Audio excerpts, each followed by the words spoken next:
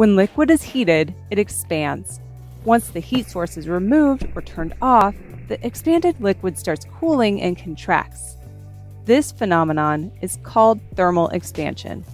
In this video, we're going to cover what causes thermal expansion in plumbing, city and code requirements for thermal expansion, and what you and I can do as homeowners to keep our plumbing systems in good working order. When it comes to your home's plumbing, the water in your pipes is always in some sort of flux, either expanding or contracting as the temperature outside the plumbing and the water inside the plumbing changes. All these heat and cooling cycles are exerting pressure on your plumbing system, creating wear and tear. Once we realize this is a constantly changing system, it makes more sense as to why leaks appear, and preventative maintenance, such as replacing supply lines to the washing machine, faucets, and toilets, are important preventative measures in keeping your home running smoothly. There are other factors at play, such as water hammer and the minerals in the water itself, that also cause wear and tear on a system. But thermal expansion is another consistent player. How much wear and tear thermal expansion causes depends on quite a few factors. Do you have an open or closed plumbing system? A closed plumbing system has a backflow prevention assembly that stops the water from your plumbing system from feeding back into the water supply source. In a closed system, plumbing code also requires expansion tanks to help with thermal expansion from a storage water heater. These additional devices are important to minimize damage to pipes, appliances, and fixtures resulting from increased water pressures created by thermal expansion. In comparison, an open plumbing system allows the water in your plumbing to move back and forth without additional obstacles. For instance, when your tank water heater turns on, the hot water expands in volume and pushes back into the city supply. The same can be said for all of your neighbors. The back pressure from their tank water heaters gets pushed into your plumbing. Next, do you have a tank or tankless water heater? A tank water heater maintains a certain temperature, and during the heating cycle, water pressure increases in the entire system. A tankless on-demand system does not store a body of water, so it does not exert the same back pressure on the system as a storage water heater does. As you can see with my 50-gallon water heater, a heating cycle run overnight to maintain temperature creates an increase of 25 to 30 psi over the course of 5 minutes. In addition, how often your water heater runs heating cycles is another factor that is impacted by the location of your water heater. There is a huge difference between a water heater inside in a temperature-controlled laundry room, a garage in Arizona in the summer where the water heater could almost be unplugged, and a basement in the north where it better wear a sweater year-round. Next, what is the ambient temperature surrounding the plumbing? Is it run through an attic with or without insulation around the pipes? Is the attic a conditioned space? Or not, as you can see here with the thermal camera pointed at the uninsulated drywall covering my attic entrance on a nice day in April? Or does your plumbing run below a slab-on-grade foundation? Is there exposed plumbing outside?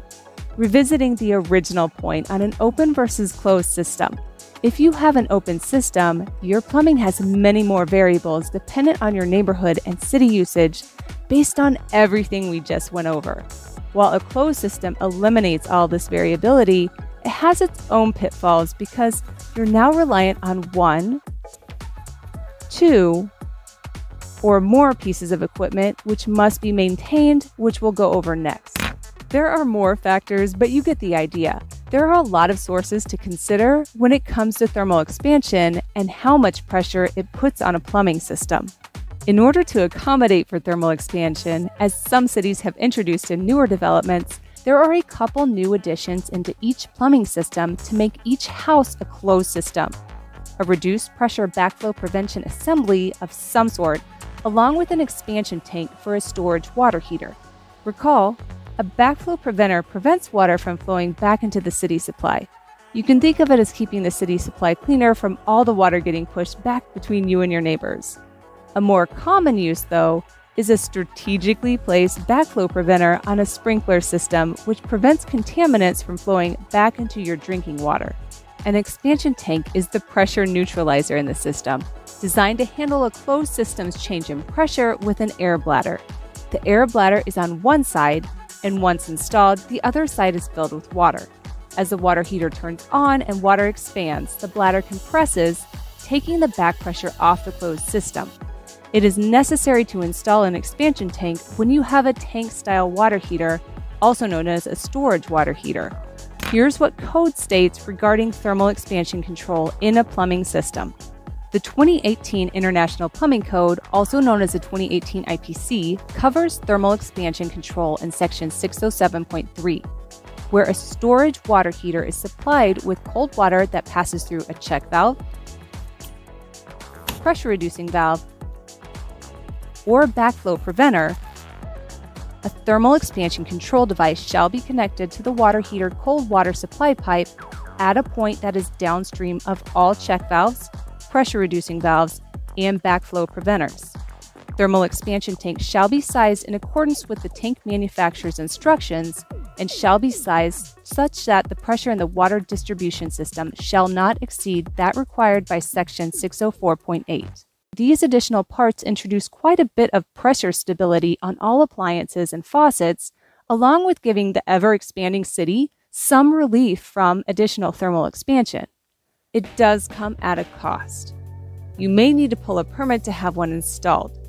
Regular testing is required to make sure these components continue to work.